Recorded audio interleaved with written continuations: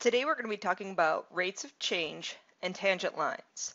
And today really lays the groundwork for a lot of what we're going to be doing over the next semester.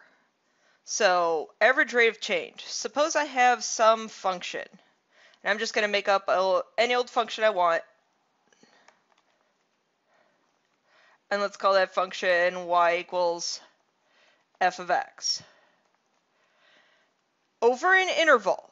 So the average rate of change of f of x over an interval, and our intervals are x values of a to b. So I have some x value, that's a, another x value, that's b.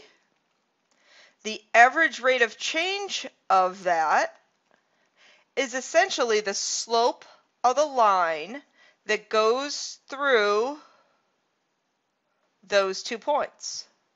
So it's the slope of what we call the secant line.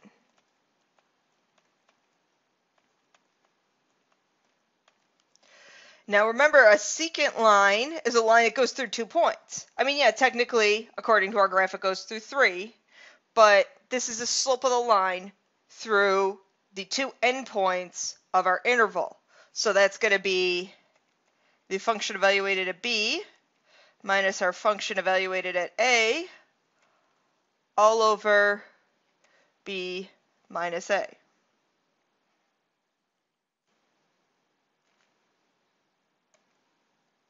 So find the average rate of the change of the function over the interval. So find f of 1, which is 1, find f of 2, which is 8. So the average rate of change, subtract the y values, subtract the x values, you're finding slope. So that's 7. So if I were to look at the graph of y equals x cubed,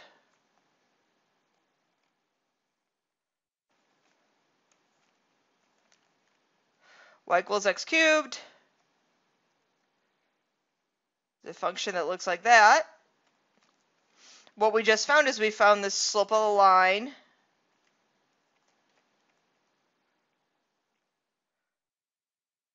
this slope of that line.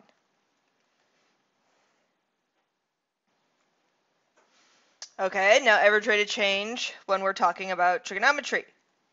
So we find f of pi over 2, function evaluated pi over 2, 1, f of pi over 4, root 2 over 2. So then from here, we do our algebra. And you can go any way. So I'm going to do root 2 over 2 minus 1 all over pi over 4 minus pi over 2. This would work out the same way if I were to switch those values. 1, instead of having 1 there, I'm going to change that to our common denominator of 2 over 2. And then I'm going to change the pi over 2. I'm going to multiply the top and bottom by 2 to get our common denominator. So now I have root 2 minus 2 all over 2 divided by negative pi over 4. So then I have root 2 minus 2 over 2 times by the reciprocal of the bottom. So I have 2 root 2 minus 4 all over pi. And I have a negative in there. I forgot my negative. So that would change that to minus and a plus.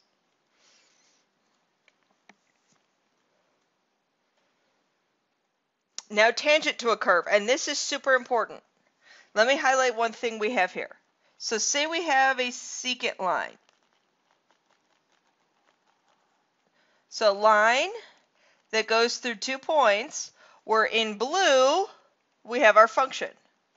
So our function is in blue. It's this function right here. Now, another way to think of a secant line is if I go over a certain h unit. So from some x value to some h value, I add that h value to my x value, and I go over that certain amount. The y distance is going to be f of x, obviously, because I'm evaluating my function at x, and then whatever our x plus h is. So the slope of the secant line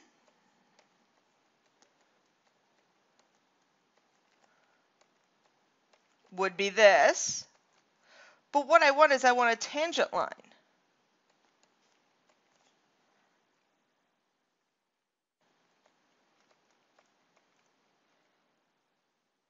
A tangent line, this h would get really, really small. So that's where the limits that we've been talking about have come into play.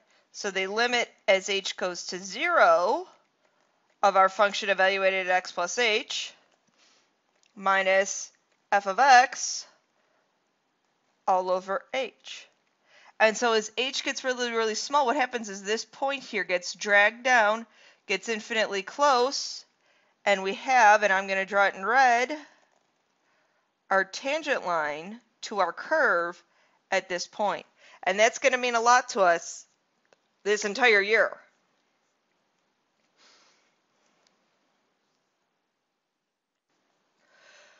So a tangent line is a line tangent to a curve at the point.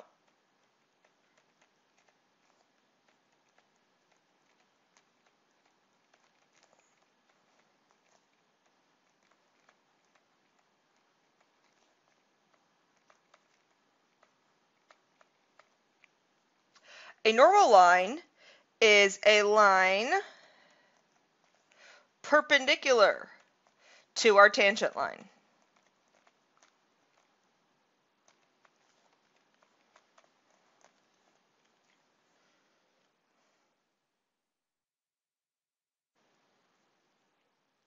So our next example, where we're finding the slope of a curve at a given x value and then write the equation of the tangent line. So we're going to use that formula that I just came up with. The limit as h goes to 0 of f of x plus h minus f of x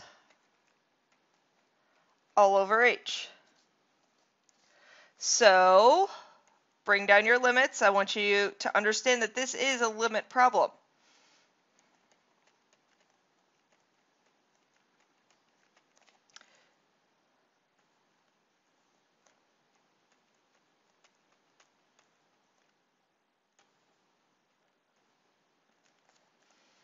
Bringing down our limit and then multiplying all that out.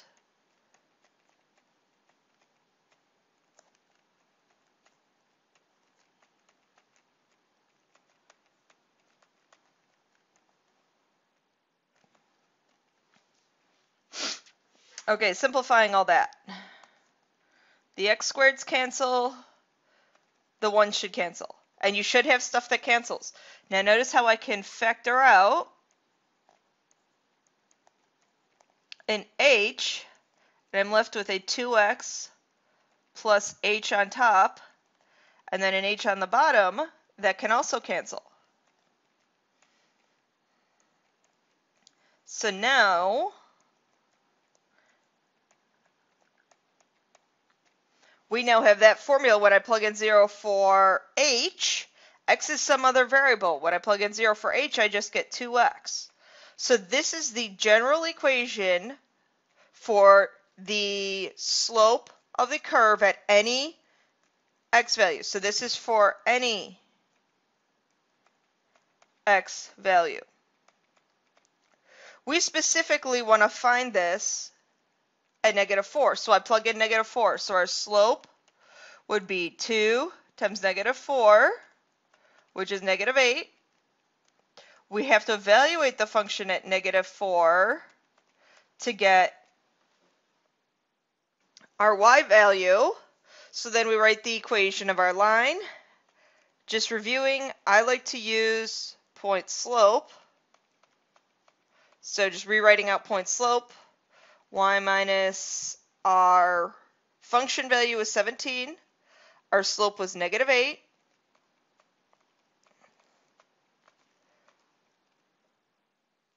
So this here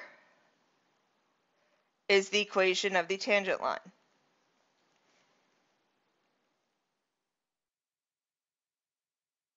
Find the slope of the curve at any given x value and write the equation of the normal line.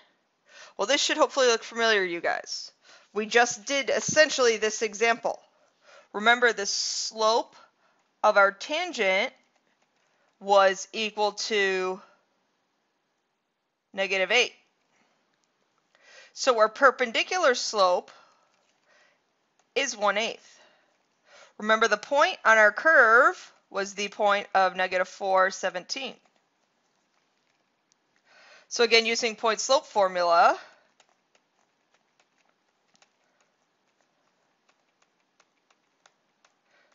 that's the equation of our line.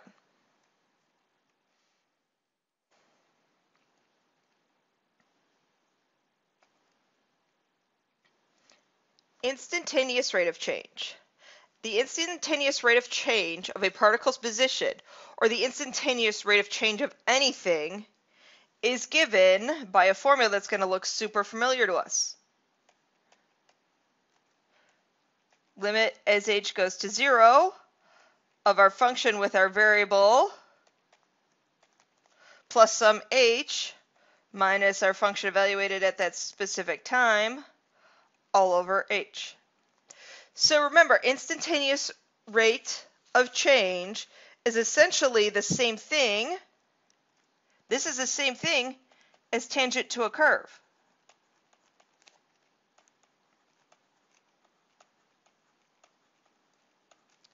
Okay, instantaneous rate of change is tangent to a curve at a specific time value t that they have to give us.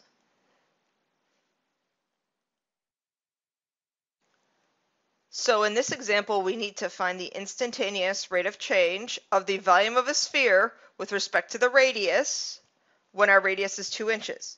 So what we're going to do is we're going to use our volume formula. Remember the volume, 4/3 pi r cubed. So instead of t or x, r is our variable. So what we're going to do here is we're going to do the limit as h goes to 0 of our volume formula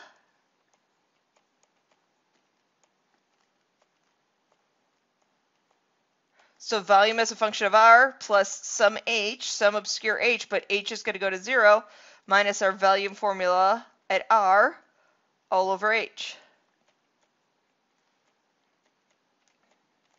So I have 4/3 pi r plus h cubed minus 4/3 pi r cubed all over h.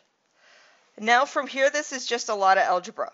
What I'm going to do is I'm going to pull out these 4/3, 4 pi over 3 essentially. I still have a limit. Factoring out the 4/3, multiplying out the r plus h cubed.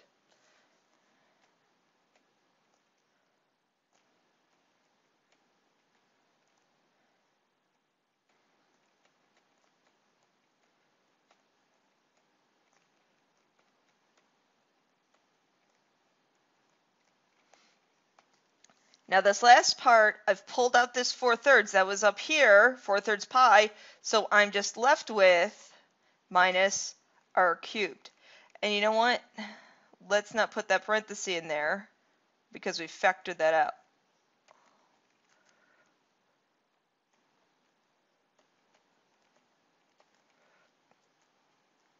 All over h. Now notice what cancels. The r cubed, I apologize, should cancel. Notice now how each one of these terms inside here has an h with it.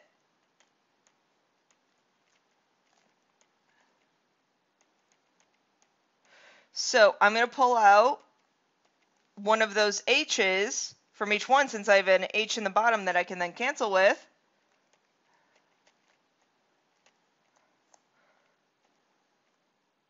That should have been a squared there. So I pull that out.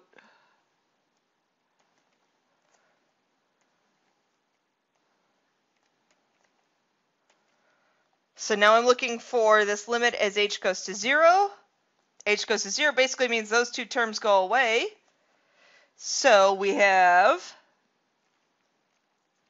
4 pi over 3 times by 3r squared. The 3's cancel, so we end up with 4 pi r squared.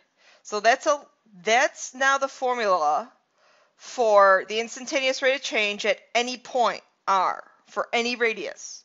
I need to find this when r equals 2. So I have 4 pi 2 squared, so we get 16 pi.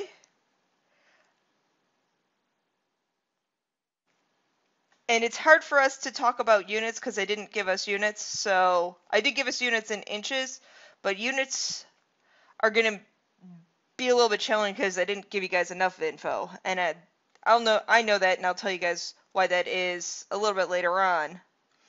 But for right now, there's just 16 pi. Please make sure your lesson summary is submitted on time.